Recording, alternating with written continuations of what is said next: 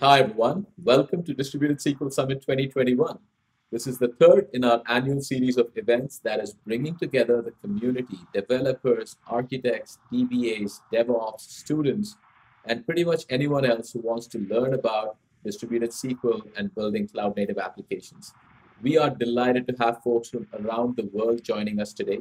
So if you are joining this event live, welcome to the late nighters from Asia, to the post lunchers from Europe, and to the breakfast crowd from the west coast of the US, and everyone else from around the world. Months of preparation have gone into putting this event together, and a special thanks go to our growing community, to the speakers who have actually put in a lot of effort to get ready for the event, to our customers, to partners, to Yugabyte DB users, and to everyone who is here to learn. You're part of a very special group.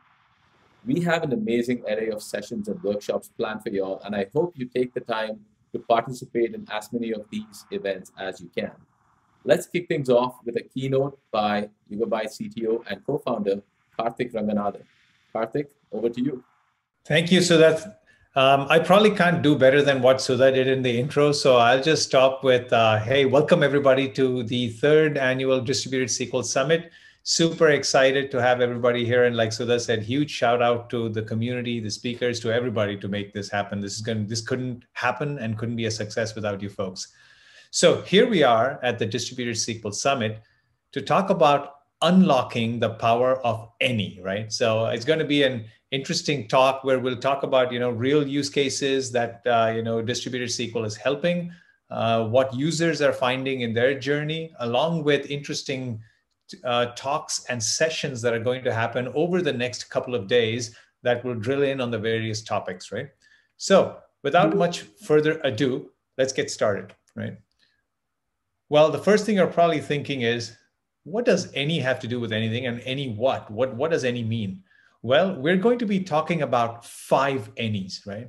And these 5 any's are pretty critical to cloud native applications in general, right? And that's what we've seen.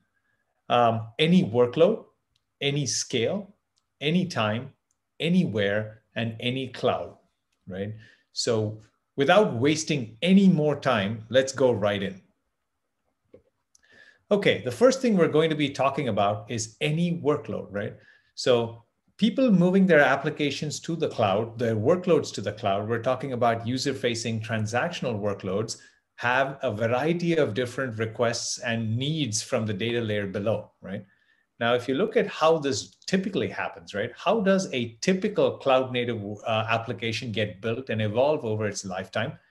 Well, it looks like this. This is, of course, an oversimplification, but phase one, developers start to build an app and they just, want to pick a framework that will suit them well for their application and a database they know really well. And they want to make sure both the app and the database have a strong feature set so it would carry them through the time period where the app needs to get traction, right? The first thing the app cares about or the developer cares about is, their users really enjoy using their app and more users start using the app. In other words, the app gets traction, the app becomes successful. Well, pretty soon after it hits success, you need to start scaling things. And while you still need to have transactions and relational integrity and all of those SQL features that are baked pretty deeply into the application, but you now also need to scale, right? At this point, the typical solution is let's introduce a NoSQL database, making the apps moderately scalable, because it's like now sitting between SQL and NoSQL, but a lot more complex, right? And it makes it a little more frustrating for the developer. Now, the third stage is when it really starts taking off and you want to move it to different geographies and move data closer to users and a variety of other things, at which point you need to replicate data, add caches, make it really snappy in terms of how it reacts to users and so on. And the app is now super complex, making it really hard to build anything really, right? So all of this can really be simplified if the cloud native applications start with a distributed SQL database, because it both has SQL features and your RDBMS features that developers like, as well as being scalable and global, right? Now, many of you may be thinking, yeah, what if I'm not building a new app? What if I already have existing applications that I need to move to the cloud? Well, these applications are probably sitting on existing enterprise-grade RDBMSs, like your Oracles, SQL servers, DB2s, et cetera, right? Now, you first need to find a cloud-native database to match the functionality of the existing enterprise-grade DBs. And then, that's needed because you need to port these apps, and that requires the entire feature set. Then you need to migrate both the application and the database along with the data to a cloud native architecture using standard tools. And finally, shift everything else that's being built in the future to start looking cloud native and more like CI/CD and all of the modern practices, right? Now, the third step is hard enough by itself. It becomes really hard if you have to do this to a different set of APIs that you're not familiar with, right? So the simplest way to do this is to move to existing apps to distributed SQL, where it retains the SQL semantics, but also gives you cloud native properties, right? So with Yugabyte DB as a database, for example, the way we've done it, we've kept the mantra: if your app is able to run on PostgreSQL, it can run on Yugabyte DB, right? And the rest of the stuff you have to do is really to unlock the power of the cloud native distributed substrate. Okay, the way we do this is, one of the first decisions we had made when building the database is to say we are not reinventing the API layer because there's enough databases out there. We don't need to be adding one more API. The APIs we have today are the YSQL API, which is Postgres compatible, and the YSQL API, which is Apache Cassandra compatible.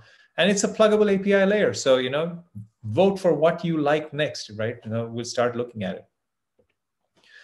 Now, the question that we have often asked ourselves, and a lot of our users ask us, is how PostgreSQL compatible is compatible? At what point is it really, can it substitute Postgres and really work seamlessly?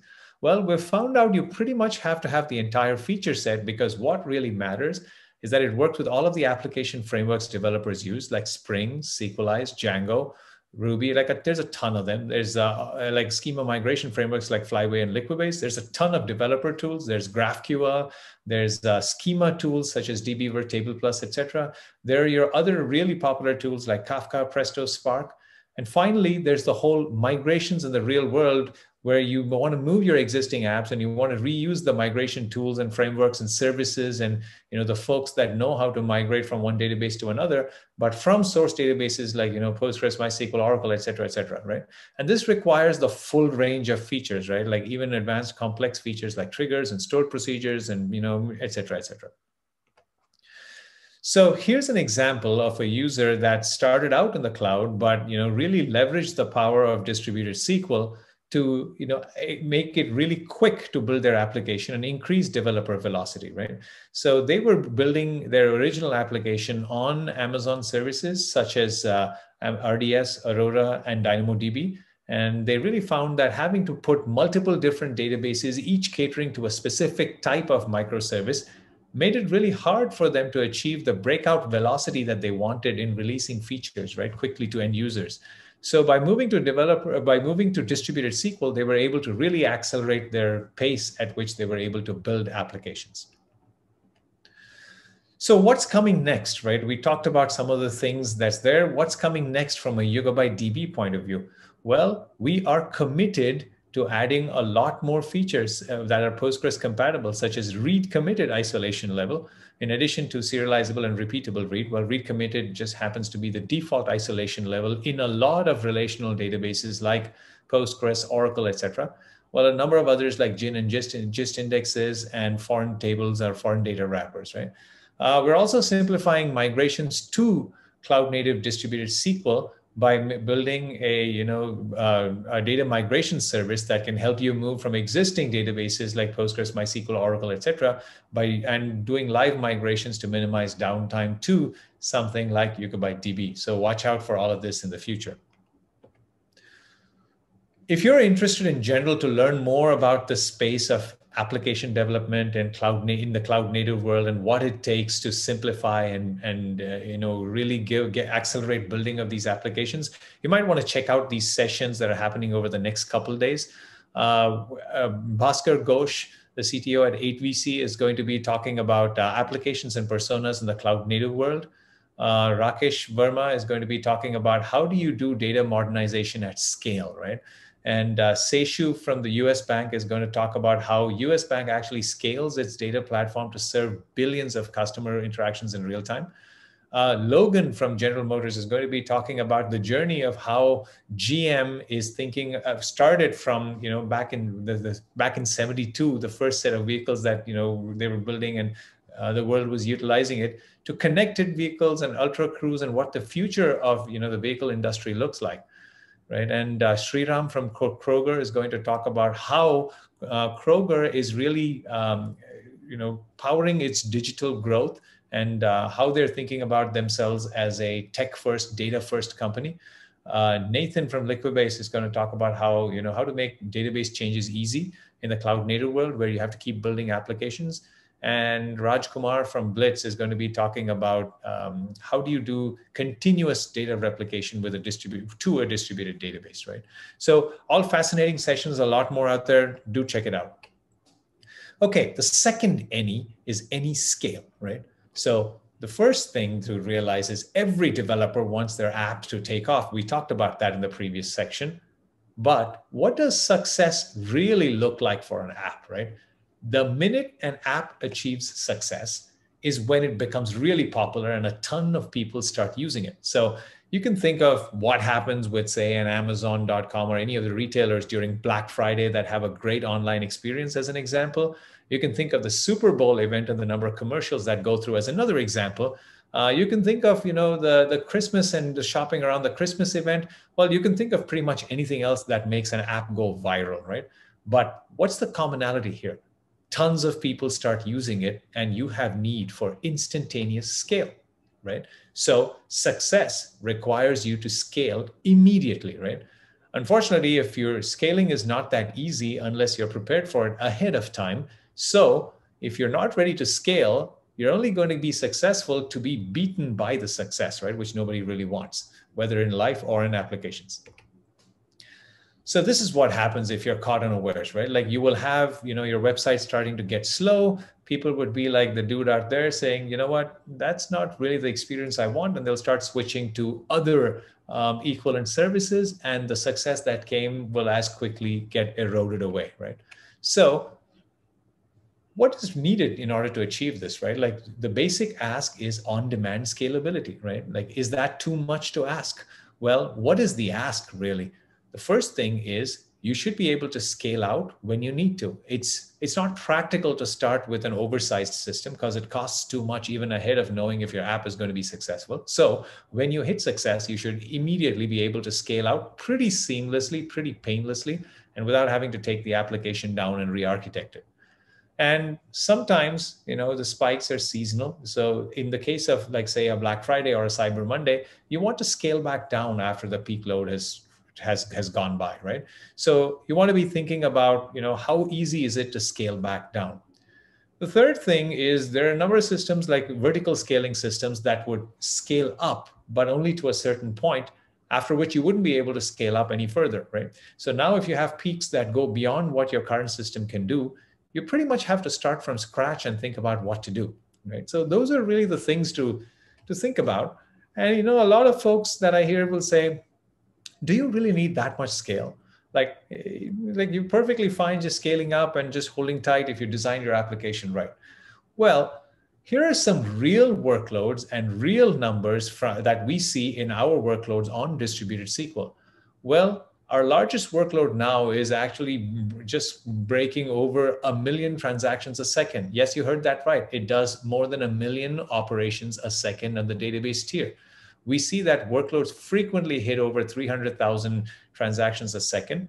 Our largest data set size is 100 terabytes of data and growing fast, right? And 5 terabytes is actually no longer large, right? At least even in the transactional world. A lot of folks, a lot of applications tend to approach that number.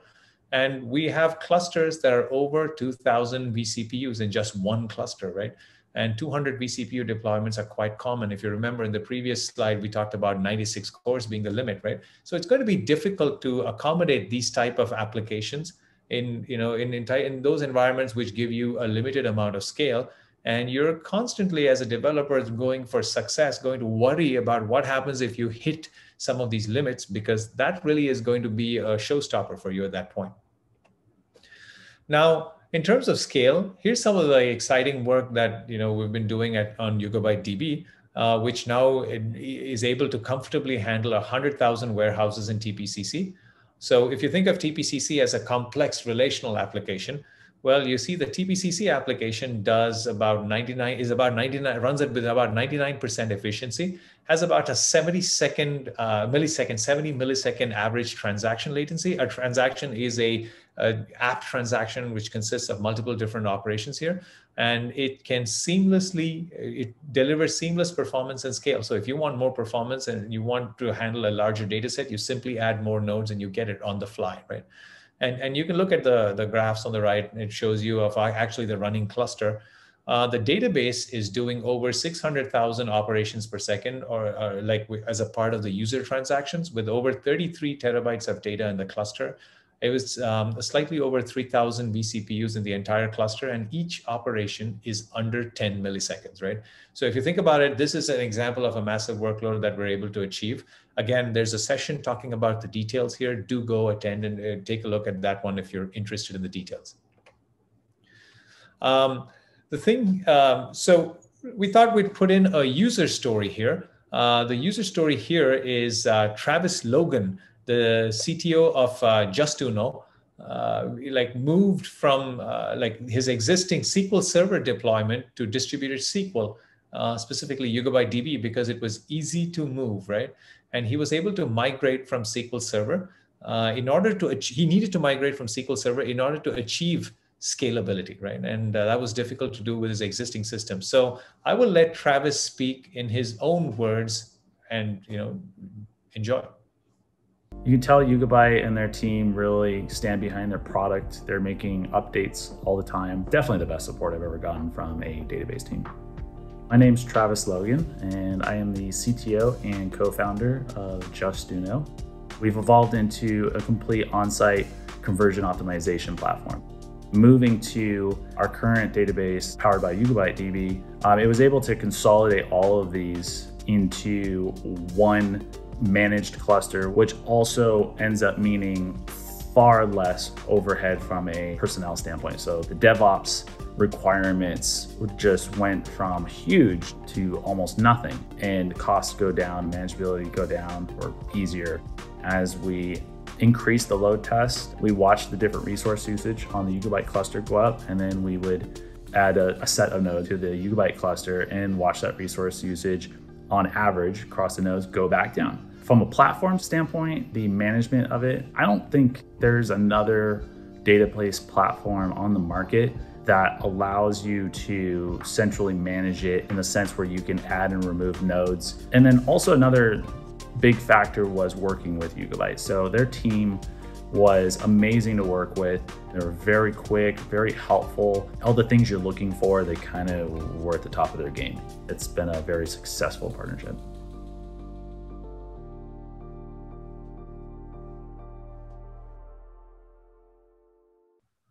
Okay, if that sounded interesting, what Travis had to say and the way Yugabyte DB and distributed SQL is able to scale, you might find these other sessions also very interesting.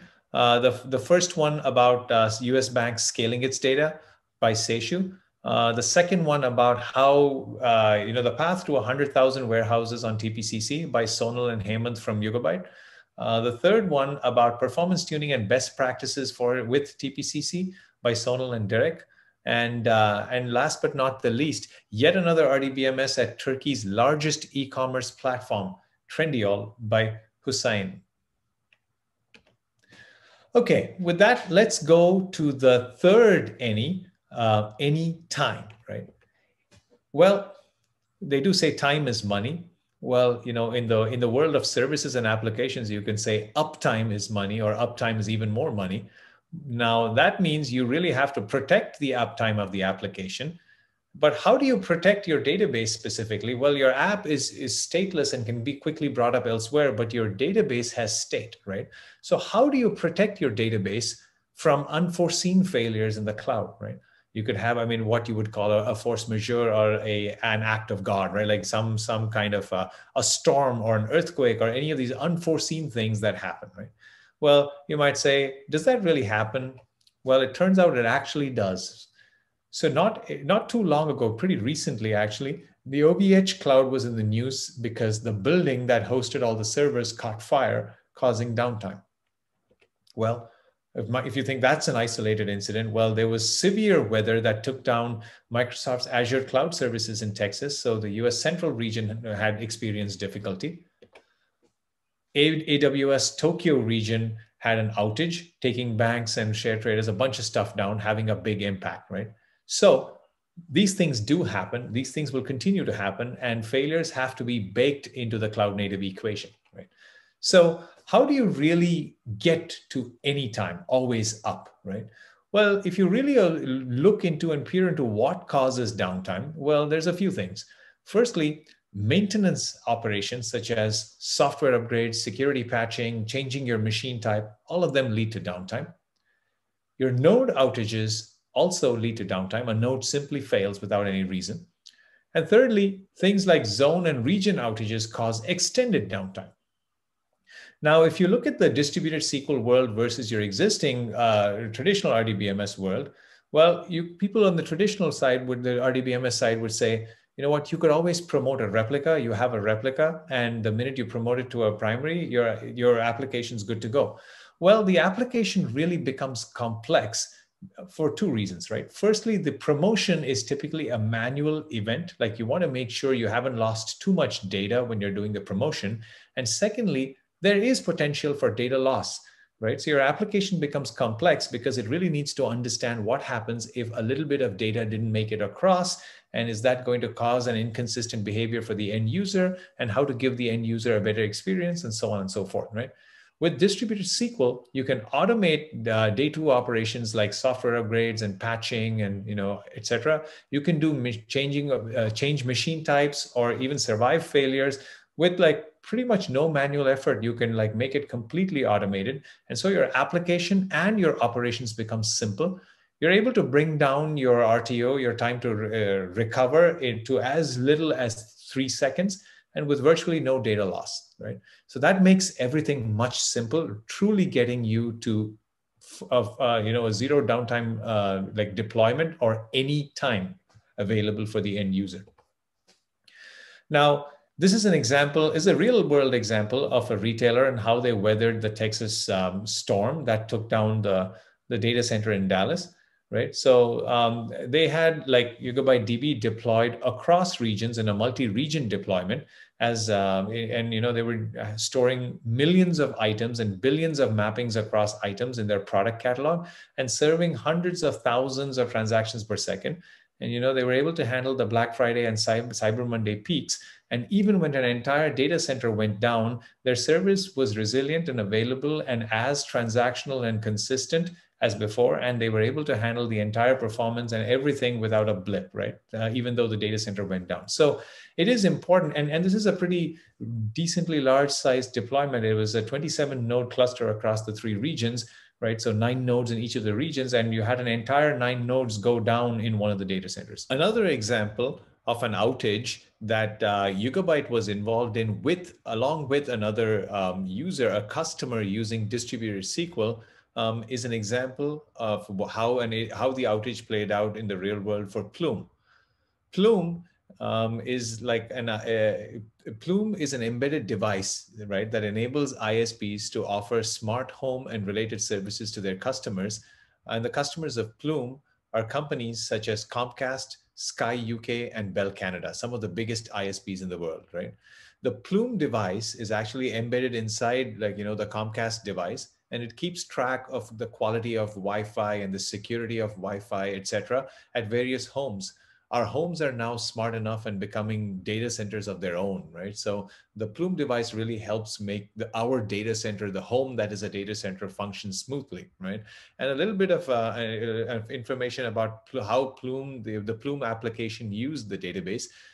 It used multiple Yugabyte DB clusters comprising about 60 nodes, and it was deployed in a multi-AZ and a multi-zone and a multi-region deployment. And using VPC peering and inside the VPCs and so on, right? So here's how the actual outage played out in the real world.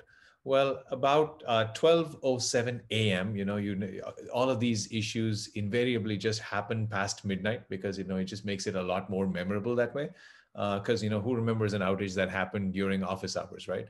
So anyways, at 12:07 a.m., that's when the first time, like, even though the outage had happened for just a few minutes ago, and the Plume's operational team was already aware of the outage, the Yugabyte platform, which ran the Yugabyte DB distributed SQL database, alerted the team to the fact that there were some checks that was failing and so on and so forth, right? And everybody took a look and figured out that there were a lot of machines that had failed over, right? So about 12:16 a.m., right? It's about 30 minutes after the first set of alerts had fired, and something was going, and people, folks realized something was going wrong with the database, with the overall application. They figured something was not okay. The AWS status page was finally updated to reflect the outage, right? As you can see, it said that there's experiencing some issue with the service availability. Now, most of the tech companies, the clouds, etc., it takes time to establish, to investigate, to troubleshoot, and to figure out if an outage indeed had occurred, and to inform people, because you don't want to be informing people in too quickly and it be a false alarm, right? So we should allow for people to. People will take a lot longer in order to figure out these things and put it out as compared to software. Now, software is something we expect to work much quicker. So about 1:04 a.m., the Yugabyte support team got on a call with Plume, and we were able to review the status of their clusters. And the first thing we were able to confirm is that multiple clusters had simultaneously lost nodes present in the zone that was affected, as the thing that AWS confirmed was an outage. And these were multi-zone deployments. So the database itself was healthy and continuing to serve reads and writes with the consistency that they expect, even though an entire zone was out. And note that Plume was using Yugabyte DB to serve billions of operations per day, right? So they're quite a high volume user of Yugabyte DB. And even though most of the nodes by this time had recovered, the EBS service was still down, right? So no good plot is without a twist. So the EBS being down, which AWS confirmed about an hour later around 2:15 a.m., meant that some of the clusters were able to recover, those that had the local instance disks attached to them, and other clusters were not able to recover, those that had EBS disks attached to them, right? So obviously, even in the middle of all this, right, if you're now thinking about this, as you're going through this outage, just think about the way it would have happened with a traditional RDBMS, right? At this point, people will be agonizing over whether it's a bug or whether something else happened. Well, here, the Plume folks and the Yugabyte folks had the luxury of being assured that the applications were running fine, and then they could get down to, hey, why is it that some clusters are recovering whereas some other clusters are still continuing to alert that something is wrong, right? And then able to work backward and find out that all the clusters with local disks are able to succeed, and those with EBS didn't, even almost an hour ahead of AWS confirming, because as we said, people take longer to detect issues and confirm them compared to software.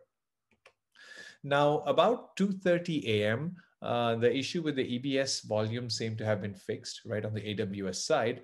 However, not all instances were able to recover. AWS instances were able to recover fully, right? So most of the instances recovered, but the unhealthy instances were automatically flagged by the platform, right? And again, the detail here was that one of the nodes with the EBS disk had fully recovered, but the disk itself was not mounted to the node, right? Which had to be done manually because that node was throwing an alert that it couldn't find a disk to write to. And another node, even though was looking perfectly healthy on the AWS console, was one that nobody could SSH into or connect to using the network, right? So that meant that this node had to be manually decommissioned, removed, and replaced, right? Now, both of these operations, mounting the disk manually as well as replacing the bad node, both required manual fixes. So we did talk about automation, but automation has its limits, and beyond a certain point, there is a requirement for some manual intervention. but it is very critical. It's very important to ensure that this intervention is not in the critical path of uptime, right? So the mantra behind anytime is that, the service is able to always serve data while the, user fixes and the manual fixes can come in the background at any point, right? And this is actually something that most of the large tech companies such as Google and Facebook do. And, myself included, a lot of folks in the Yugabyte team from Facebook had operated this way in the past. Okay, so at about 3:23 a.m., so again, notice that about midnight is when this whole thing started, and about 3:23, about 3.5 hours later, everything was resolved. The Plume services and the entire fleet were running fine. The Yugabyte database was confirmed to be running smoothly, and the entire fix was concluded. All of the issues, including writing the summary, was done while, because the apps were running fine. It just gives everybody that much peace of mind when there's no pressure of bringing back services up because the application is not down.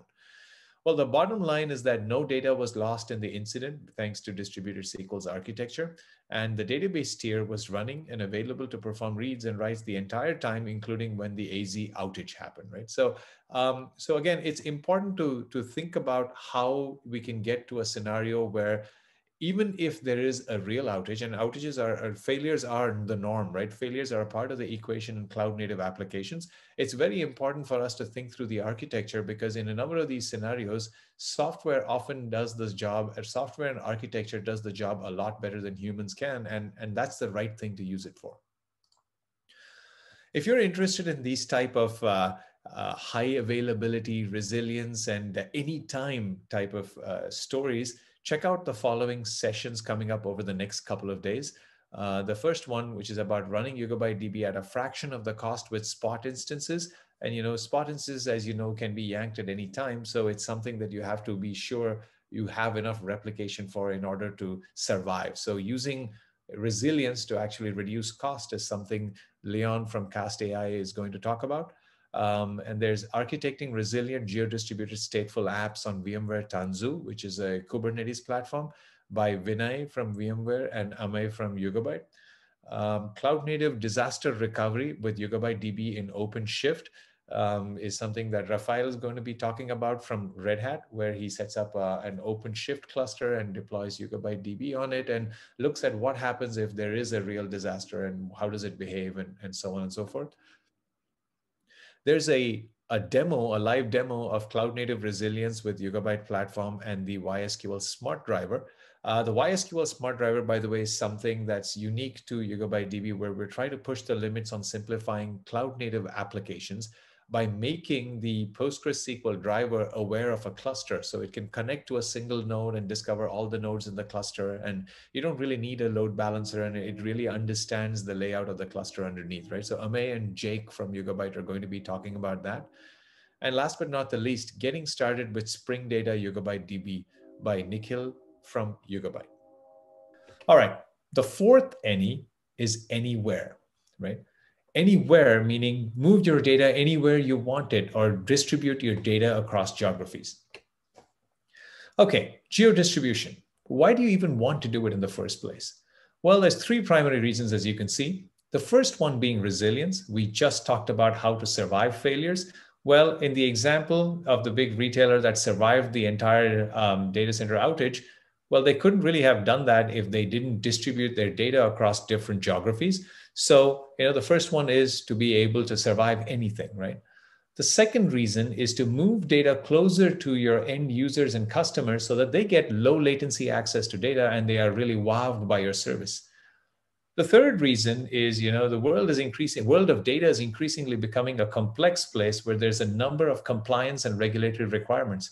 Like you have to keep data for a variety of different applications local, specifically if they're PII or personal data in different parts of the world, right? So the users of that from those parts of the world, their data has to be kept local to those geographies. And even though your app is the same app, it requires different pieces of data living in different geographies, making it geo-distributed. Okay, so what do you really do with geo-distribution? How do you really achieve geo-distribution? Well, you really have to look for the different types of features you need from the underlying substrate, the data layer. such as multi-zone and multi-region synchronous replicated clusters. And then you have asynchronous replication, be it bidirectional or unidirectional, and geopartitioning. And each one helps a different subset of the features we talked about in terms of geo-distribution, right? So multi-zone, multi-region gives you resilience. Async replication gives you resilience, and performance obviously trades off transactionality a bit. And geopartitioning gives you performance and compliance, right? And when it'll actually segment your data and place it in different parts of the world. And the real kicker here is that a single application often requires one or more of resilience, performance, and compliance, right? And maybe an example would make it clear.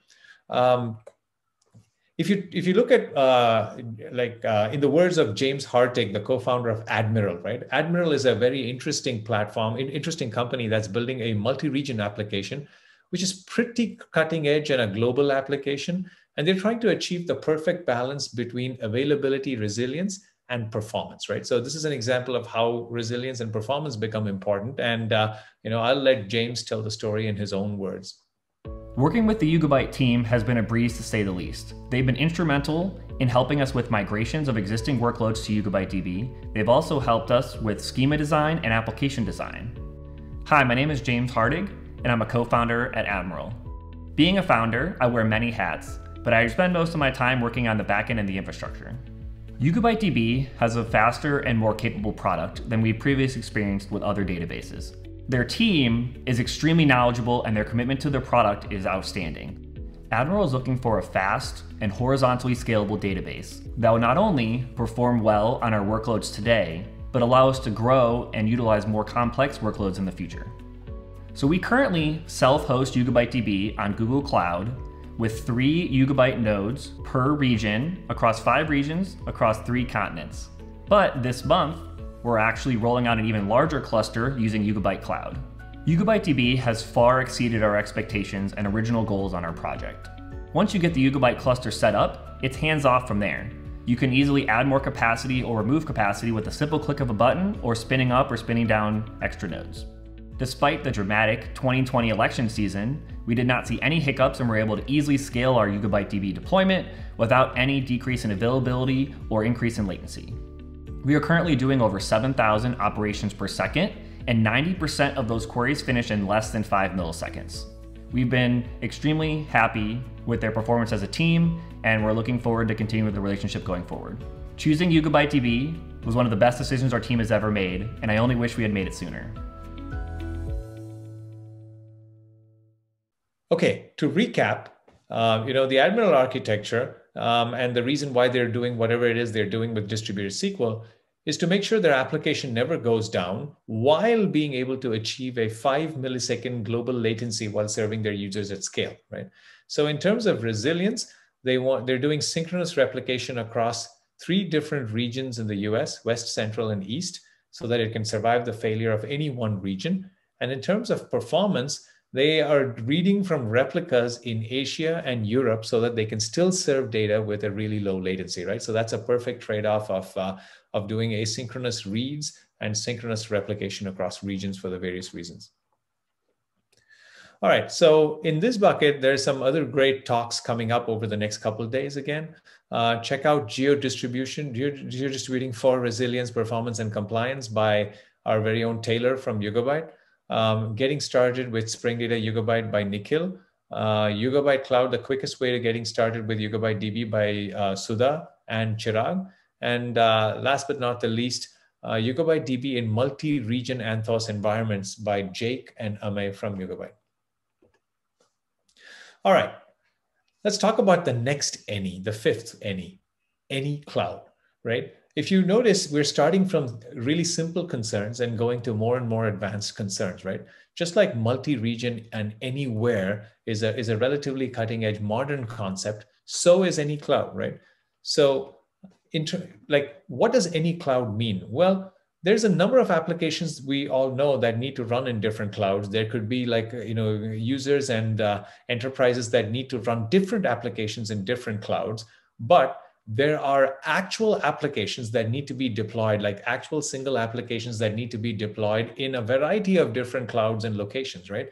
And these are an emerging set of applications that are super interesting and are really revolutionizing our lives and the way we live, right? And we're just calling these edge applications, which are an emerging set, right? And they cut across all verticals, right? As an example, you just think about the retail experience, right? Today with, after COVID, especially, all of the buying pattern has shifted to heavily online, but people still go to stores. So that means that the retail experience has multiple different retail stores in different geographies and a central e-commerce app. And folks can order through the e-commerce app and then do curbside pickup. In a particular store, folks may want to check availability of what's present and not present in a particular store before visiting it, and so on and so forth, right? Similarly, the connected vehicles, where the vehicles are getting smarter and smarter and trying to do navigation and tell us about our driving pattern to make sure we get good discount from insurance providers, or tell us when you don't have enough gas in the car in order to make it to a certain destination, and so on. 5G is bringing a whole new set of innovation and revolution to a number of different applications. And there's any number of examples of this, right? Even the very Zoom meetings we're talking about here are another revolution, right? Where you're able to create meetings and join them from different parts of the world. And so the data is necessarily distributed, right? Distributed first. And in all of these applications, the theme that we're seeing is that users and the community and enterprises are starting to look for more interesting distribution options from the database to simplify the application, right?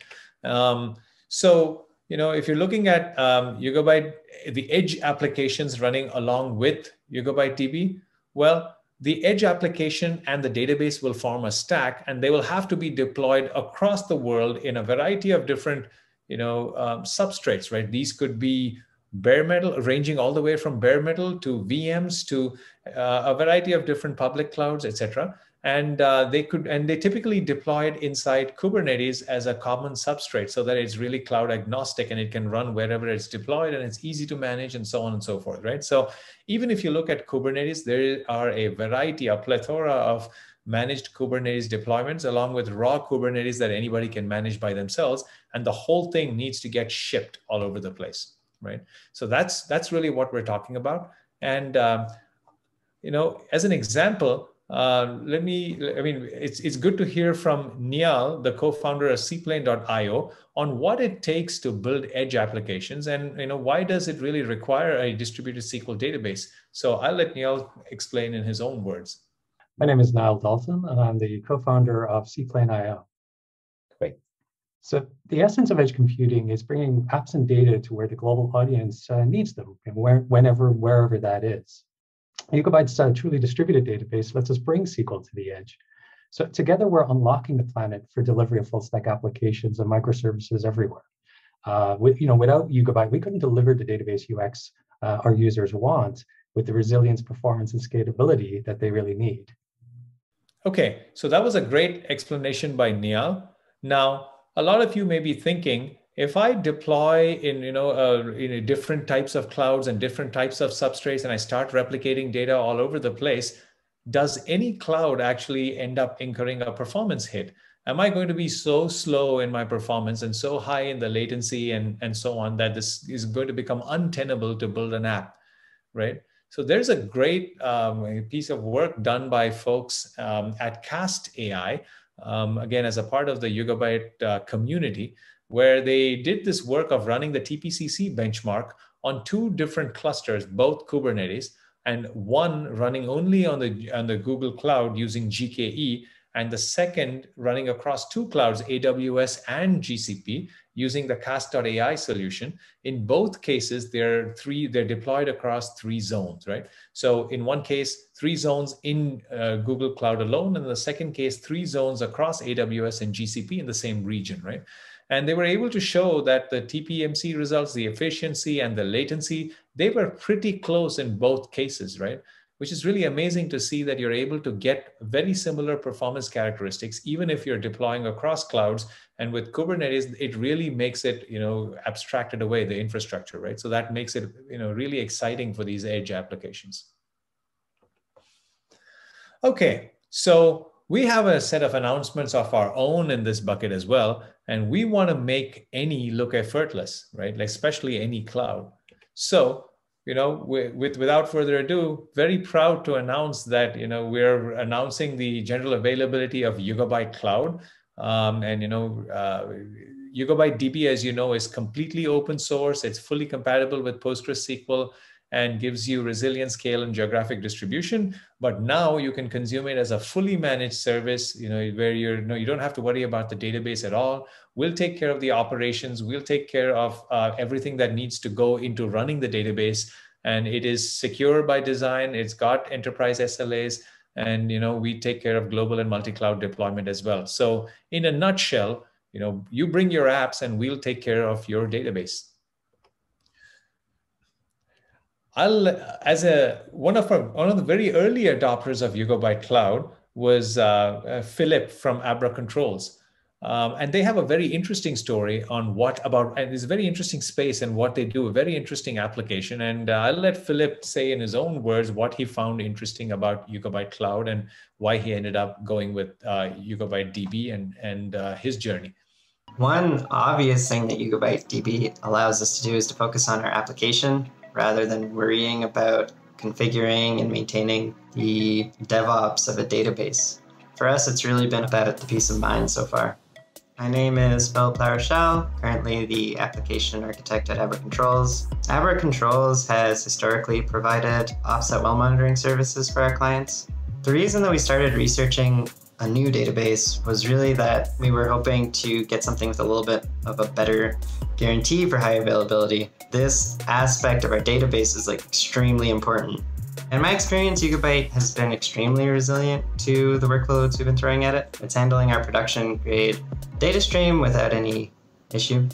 We ultimately decided to use Yugabyte DB because it provides both really great high availability, it provides transactions in a scalable way, and it does all of that with a really familiar syntax via its Postgres compatible query language and also its Cassandra compatible query language. And for us, that was really, really great. We chose Yugabyte Cloud for this particular scenario because it's extremely important for us that it's always up all the time. We can lean on Yugabyte to help us out with that kind of thing, and that's really important for our clients, and so it's really important for us.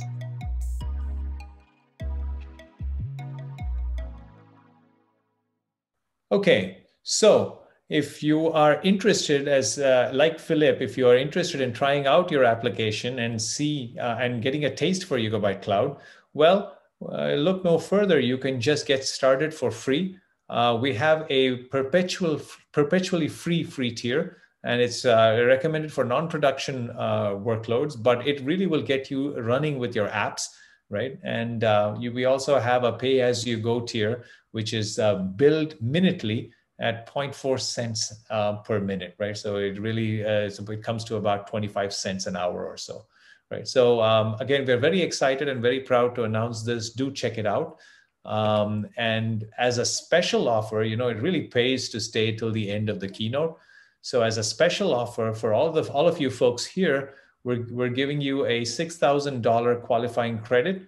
So use the promo code DSS21 when you sign up, and drop by and say hi to us in our community Slack. If you have any questions, do reach out to us. Okay, so if you're interested in any cloud, well, these are some great sessions to attend.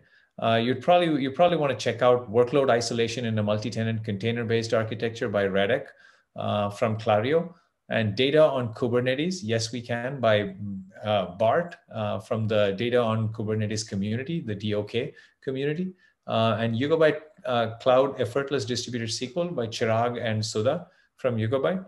And a demo of running an actual Anthos, multi-region deployment on Anthos, and running an application on it and demoing failures and so on by Jake and Ame. And last but not the least, deploying a Spring Boot app on Kubernetes in Yugabyte Cloud by Marco and Srinivasa from Yugabyte. With that, I'd like to thank all of you folks for attending the keynote, and this is going to be a great conference. We have a ton of folks attending the conference. Our number of users joining us for the conference has been a record high. Each year is higher than the previous, and this year is no exception. Do enjoy, and this conference is meant to be fun as well. So there's going to be a lot of banter going on, do join in, and welcome to the party.